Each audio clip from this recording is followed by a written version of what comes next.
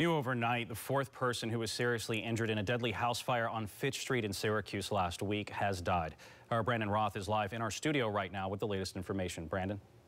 Jeremy, that is correct. Hospital officials confirming that 18-year-old Karina Dubois died from her injuries. Her brother, 16-year-old Michael Dubois, on the left, and their mother, 45-year-old Susan Wagner, on the right, both died from their injuries on Saturday.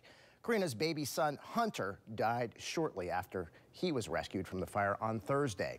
Friends and family gathered yesterday to wish him a happy birthday.